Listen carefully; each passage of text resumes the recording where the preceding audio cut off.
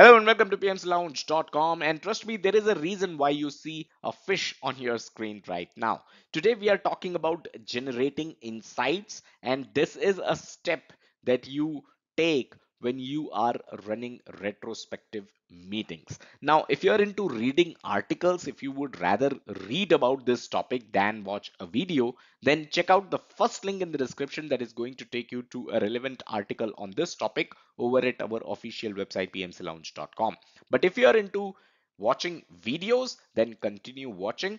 Also, I'd like to call out the second link in the description, which is a playlist of all the videos that we have done so far on Agile.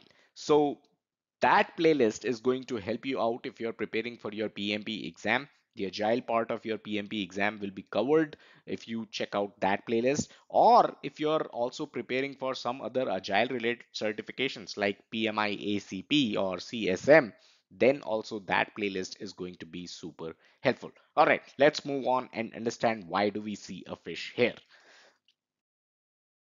So, like I said, generating insights is basically a step in retrospective meetings. And this is the third step. We've earlier talked about two steps that come before generating insights, and those are setting the stage and gathering data. Generating insights is something that you do when you already have the data and now you want to generate some insights from the data that you have gathered.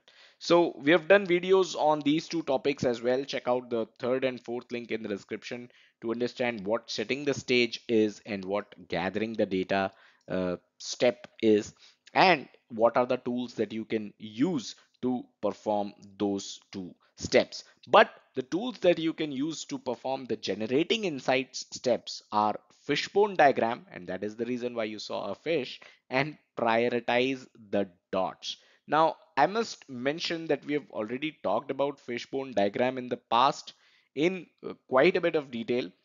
So if you want to watch that video, check out the next link. I forgot the numbering of the links by now, but you will find a link to the direct video on the fishbone diagram in the description. But don't go away just yet. We will also cover this topic in this video in a nutshell, so that you don't have to jump around watching different videos and not get anything out of this one. So let's talk about fishbone diagram to begin with. So there are some other names of this concept: cause and effect diagram, Ishikawa diagram, and herringbone diagram. All of these represent the same topic, which is the fishbone diagram. Fishbone because this whole thing looks like a fishbone, as you can see on your screen right now. Ishikawa because the person who came up with this concept was named Ishikawa. Now, what's exactly happening here in this figure is that it is how fishbone diagram works.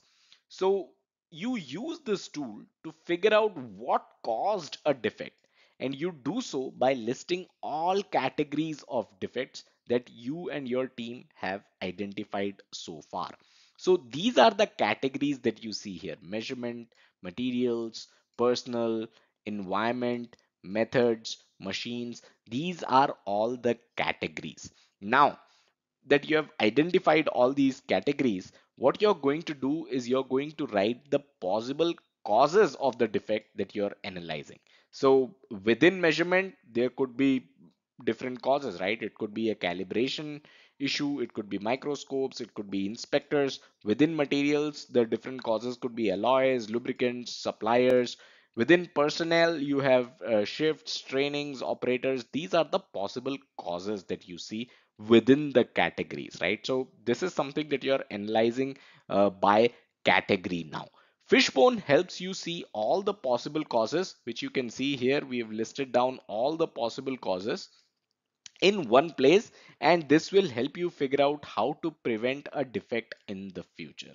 So if you're going to be taking care of all these different categories and then the different causes that you have listed here, it will help you make sure you do not get defects like these in the future. If you're acting on all the causes and all the categories that you have identified, right? So that is how fishbone diagram is used. You have the data that you have gathered in the second step of retrospective. Now it's just a matter of putting all that data into a fishbone diagram so that your retrospective can be fruitful.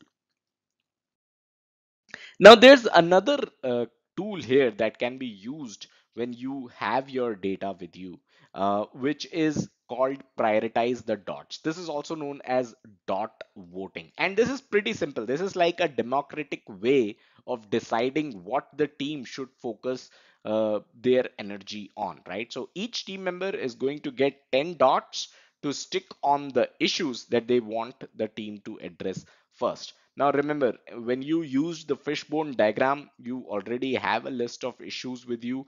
Now your team members have 10 dots and they can stick those dots. Whichever issue is going to get the most number of dots, that is something which will be picked up by the teams. This is what it looks like. And as you can see, issue A and D have 5 dots each. So one of these can be picked up by the team to address first. So this is the second tool in this step of retrospective meeting where you're basically generating insights and you are deciding which issue to tackle first.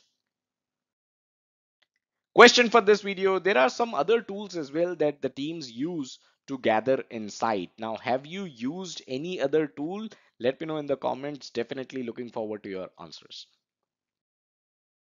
So that's all that we had in this video. I hope you were able to understand what exactly are the tools that you use when you are in the gathering insights step within your retrospective meetings. Like, share, subscribe. If you like our work, consider contributing by using the thanks button or heading over to pnclounge.com/contribute. I'll see you guys in the next one. Bye bye.